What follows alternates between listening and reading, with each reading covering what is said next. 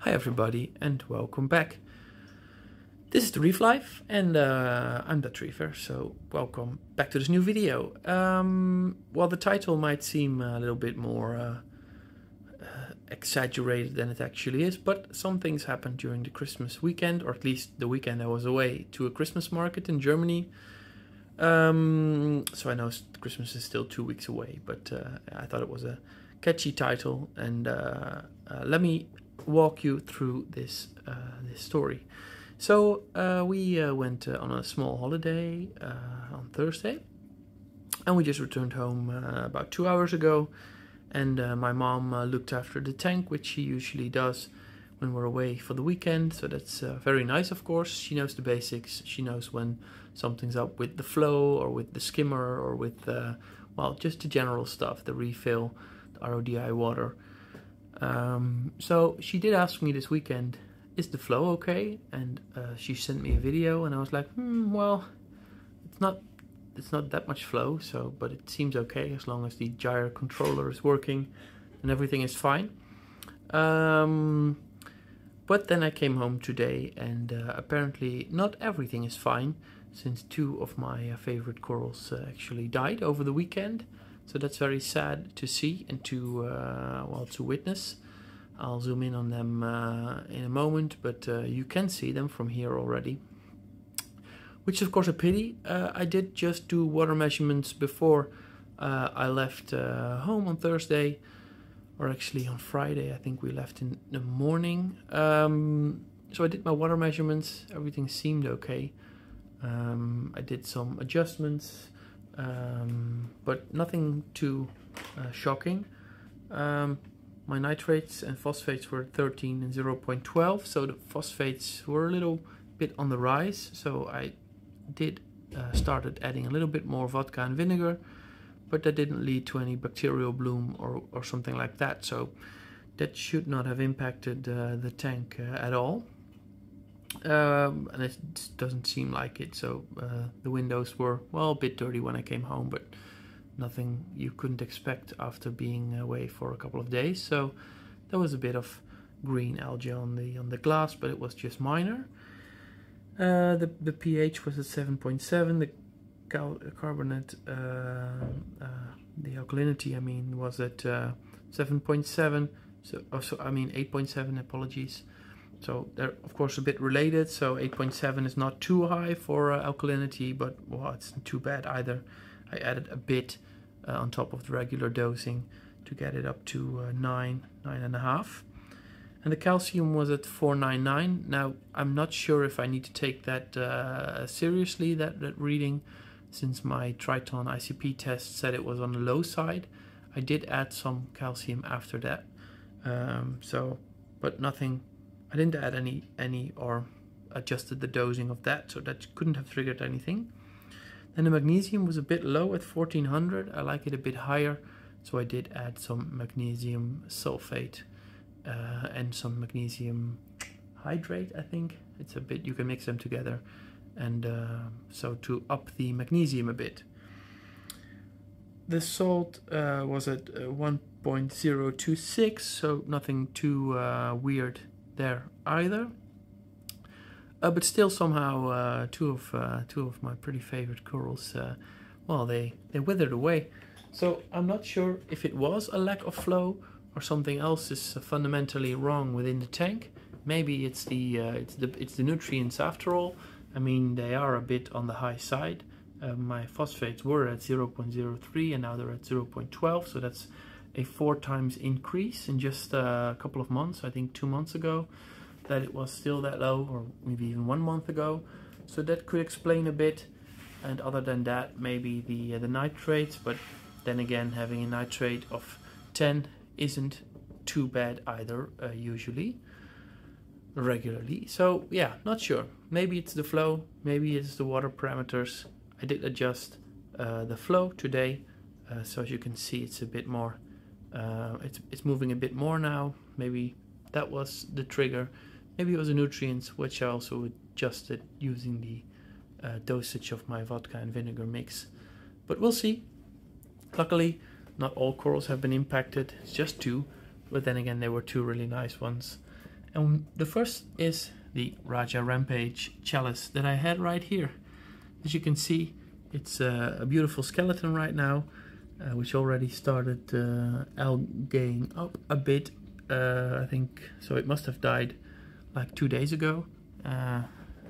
Otherwise, there wouldn't have been any algae on it yet.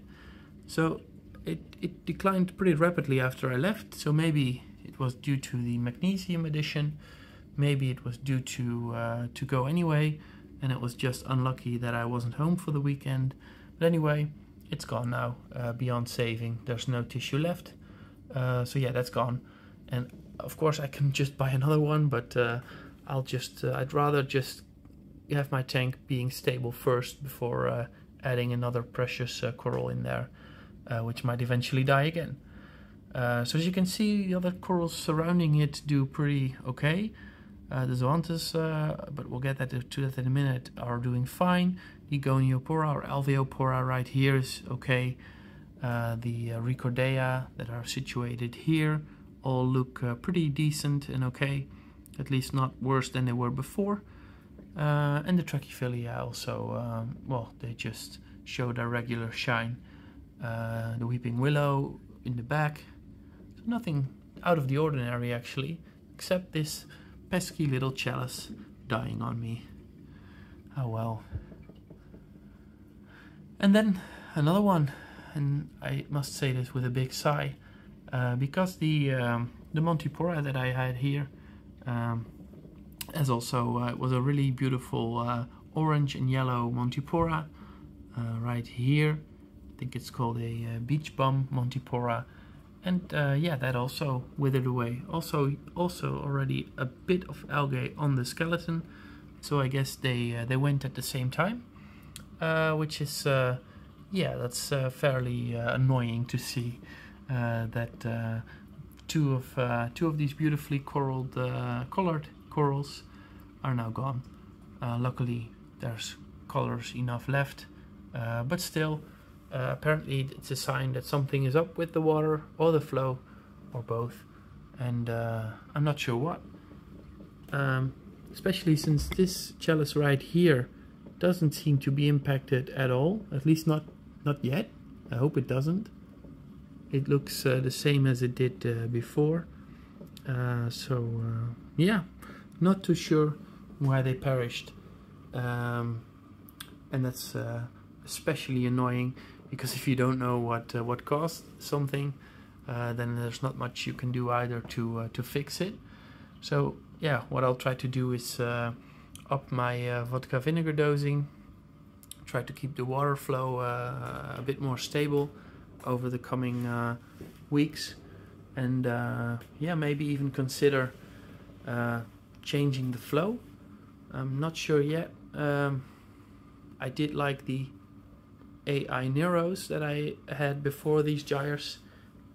I had 3 of them in this tank, which seemed the AI Nero 5, which seemed quite sufficient for this this size tank, but not sure yet. Let's see how these gyres do before changing those, because again, that's an expensive operation, but yeah, if that's what it needs to change, then that's what's need to change. So let's see what happens this week.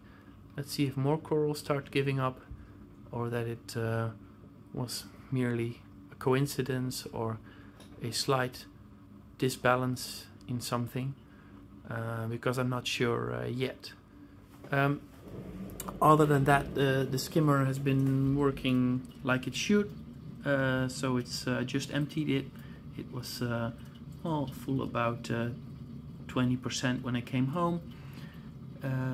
Did set it to a little more wet skimming, because it yeah, it's obviously doing better at removing nutrients when it's skimming a little more wet, and the roller mat is also still doing its job pretty well. You can see it looks clean. I just replaced the carbon last week, so yeah, not quite sure. Everything in the filtration department seems to do just fine, so I don't think anything is up with that. The dosing pump is also working fine. I checked that, of course. So yeah, the cause has to be somewhere in here. I'm not sure yet what it is. I did order those diffusers for the Radions that I talked about last week. They haven't came in yet through the mail. I expect them this week. So I'll add them as well to get a bit more evenly distributed light across the tank. Maybe I'll even put the lights a bit higher. I'm not sure yet. Maybe it's a bit too much on the lighting side. But yeah, let's try out some things before resorting to more severe measures. Not sure what those should be, but let's just first try to get it stabilized again with the regular options that we just discussed in this video. So yeah, that's what I wanted to share with you this week. I'm glad that the fish and inverts in the tank are doing fine. So yeah, that's one of the most important things, of course, that the living creatures, I know corals also live, but of course the fish, well, I'm always glad when I see them in good shape. So thanks for watching. Please feel free to subscribe to my channel if you haven't already. Give this video a thumbs up if you liked it. If you have any questions regarding this video or my reef tank in general, feel free to ask in the comments. I try to answer each of the comments that's placed under my videos, so feel free to do that. And yeah, I'll see you in the next one. Have a good week, and cheers.